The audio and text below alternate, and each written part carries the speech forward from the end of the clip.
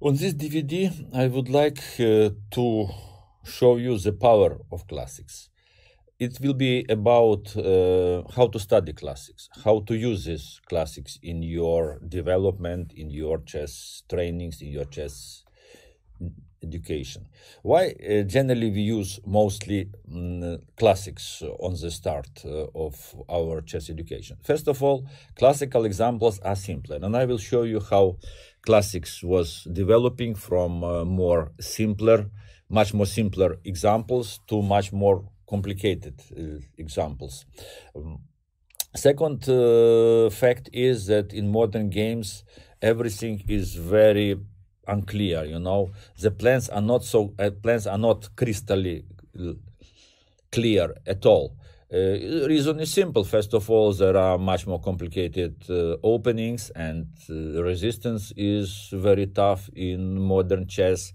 My good friend, great player and trainer Lev Psachis, a few years ago told me that he has now a big problem finding good tests and good training examples for his pupils from modern games, because as I told you, everything is much more complicated. The role of classics was understandable for long period, and top trainers were always using a lot of classical examples. I remember when we had training camps with Grandmaster Evgeny Vladimirov. We had Soviet junior preparation before European Championship. It was near Moscow. It was base of the Soviet Olympic teams in Novogorsk, and our trainer, fantastic trainer of Soviet young team, Anatoly Bykhovsky, always invited great guys to our camps, like Yuri Averbach, like Mark Dvoretsky, especially like David Bronstein, who was not just the only who taught us a lot in chess. All others either were sharing their experience, but Bronstein was eager to share all his knowledge with young players, and so we are thankful to him till to this moment. And Bykhovsky for this camp invited nobody else as the patriarch of Soviet chess, great world champion Mikhail Botvinnik. And we analyzed a lot with him, we studied a lot, but what was the most interesting from his remarks, his advices, was this fact. When we analyzed some of our games, we showed him some more complicated games of mine and of Evgeny Vladimirov.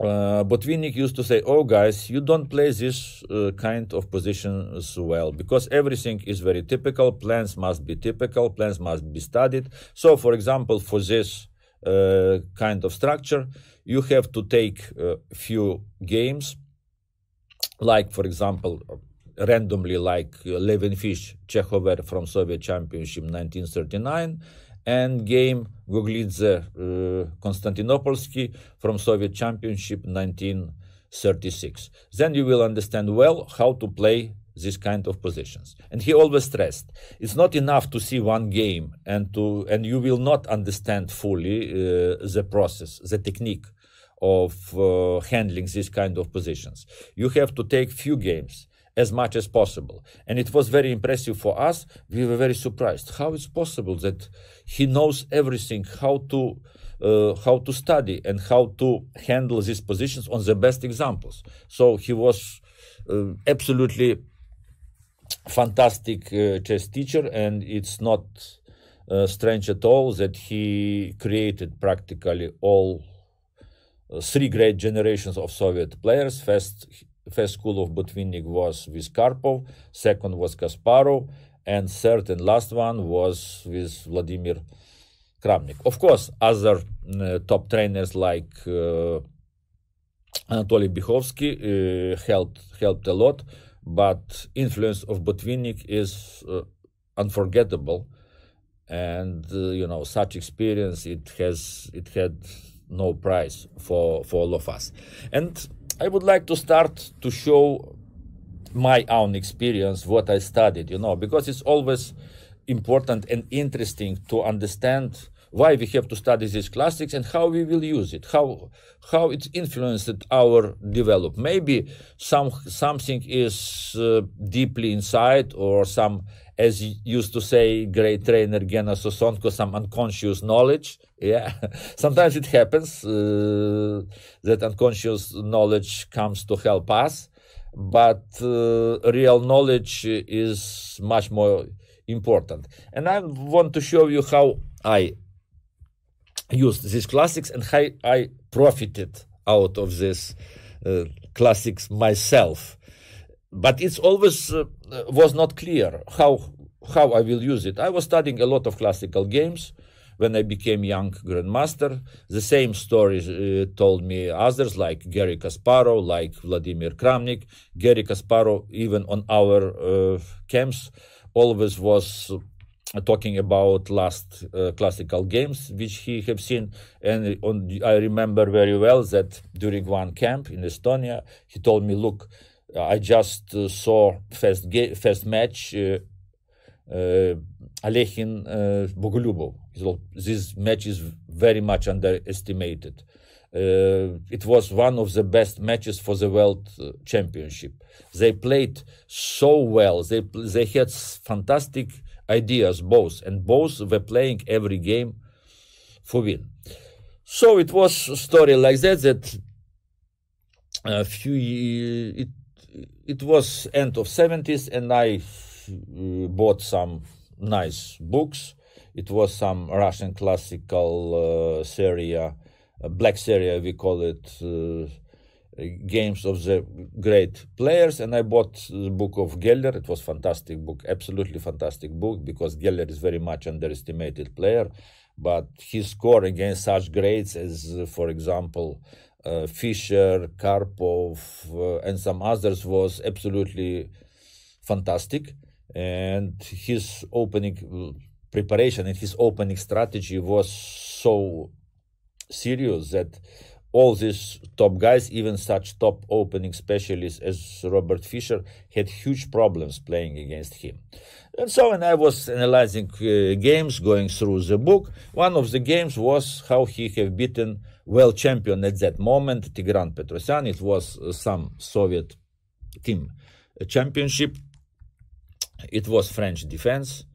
It was knight c3, bishop b4, e5. And Tigran Petrosyan, of course, knew that Geller is absolutely great opening specialist, and he was somehow trying to avoid Geller's preparation, Geller's knowledge in the main lines with c5, and he played very, let's say, solid positional system. Of course, here queen g4 is met by bishop f8 even, or g6, knight f3, queen d7. It is very complicated setup. When I was playing myself this position with white, I could never understand why bishop a6 is wrong, because bishop a6 is the main idea of black in this kind of structure. According to Capablanca rules, with pawns f7, e6, d5, it's necessary to try to exchange, to get rid out of this white squared bishop. So it's generally one of the strategical ideas in French defense. I could not understand why it was not played anymore, because bishop a6, knight a6, queen d3, of course, and simply queen c8. And if white castles, then to play simply knight e7, castle, and then to play c5, or maybe take on c3, to reduce quantity of the pieces on the board, because black has some space problems, to exchange few of them. And I don't think that it is something real in this situation for white. But these specialists which are playing this b6, probably they want to come to this more complicated situations, to castle long even, you know. Bishop d2. I like these moves. It was played few times even by Bobby Fischer.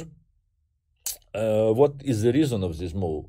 That some players, and Bobby Fischer was himself like that, are extremely uncomfortable when they obtain position with double pawns after bishop c3, bc3. They don't know what to do with this structure. This structure seems to be, Bobby Fischer even explained it, some structure like a turtle. You know, it's very different to find it where to attack this kind of, let's say, uneasy structures. And for this reason, bishop d2 became very popular attitude, and bishop f8. Of course, here I'm always making a joke when I discuss this retreat, that it's forbidden to show to the juniors, because we teach juniors don't play two moves in the opening unless it's not necessary, unless this piece is not attacked. Yes. And such move as bishop f8 is very difficult to explain for young players, why we try to retreat with a developed piece which is quite well placed on b4. But the reason is that there are some, it can be some problem on the king side, with some wise transfer of the knight e2, for example, knight e2, knight f4, someday knight h5, attacking a very vulnerable squares in black position. So, and Geller played a4. What is why he played this? Maybe idea is to start some attack immediately, and maybe to prepare for black's long castle. So move is okay, quite logical. I can't say that move is not correct, but there are other moves in the position either. So knight c6, bishop e2, knight e7, castle, and f6.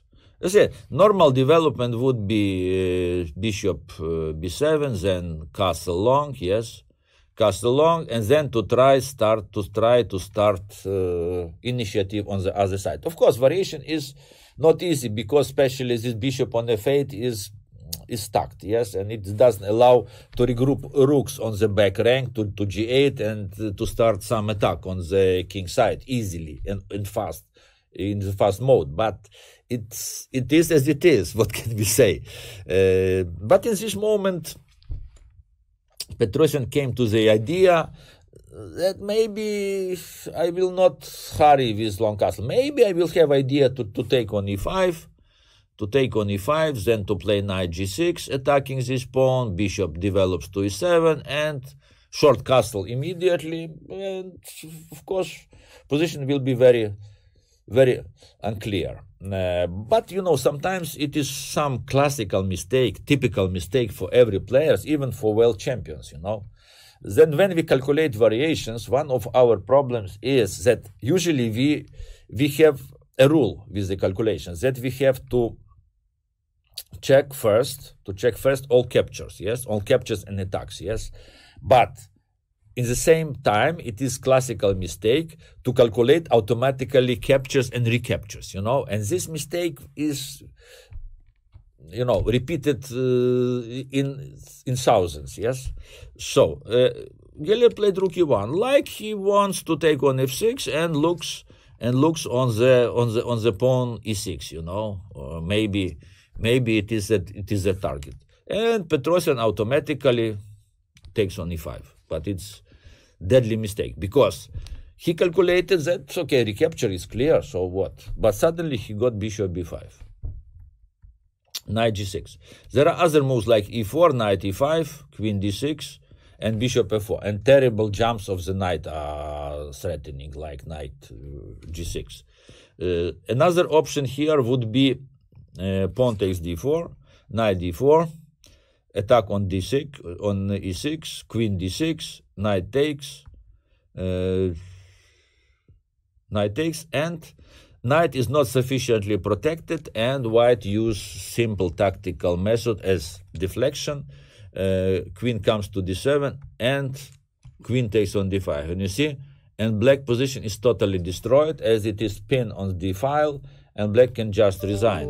So Petrosian tried to save the day with knight g6, knight takes, and rook takes. You see, it was very clever for Geller to place rook on e1 to be ready. He had a plan, as I told you before, to hit on e6. Now knight d5 threats. Bishop d6 can be answered with nothing else as rook takes e6 check, you know. Very simple capture, and queen e6. Bishop takes on c6. As great David Bronstein used to teach our young national team, chess is a game of double attack. He used to say, guys, always try to find decisive double attack. So these lessons, which I still remember till to this day. After rook e5, he tried to get rid out of this pin. Bishop takes, queen takes, and knight takes on d5. Still pin works, and queen h5 is the threat. If he plays bishop d6, queen h5, then it's possible even queen f3 or knight f6 check to play with terrific attack, with very strong threats in this position. So it was played here: bishop d7, bishop g5, bishop d6 check, king f8. After g6, it would be played queen e2 simply, and after bishop e5, queen e5 with terrible attack on the black squares. I don't know how to save the game at all in this situation. So it was played it was played here after bishop g5.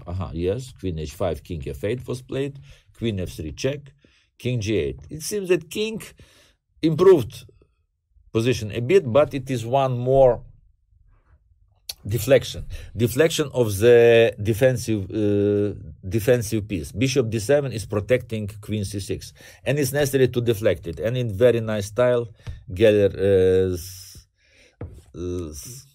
makes queen c6 unprotected after bishop e6, knight e7 check. The same. Chess is a game of double attack, as used to teach us David Bronstein.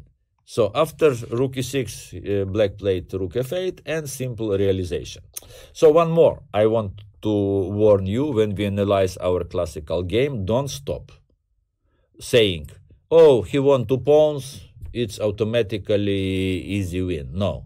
You know how many games were not win with extra piece, with 2 pawns more, or with exchange more, because we sometimes forget about this important rule. We have to study realization of the material advantage either, and never stop the game. Okay, if just in the case if it is extra rook or extra queen on the board, yeah, knight e7, queen takes, bishop takes, rook f7.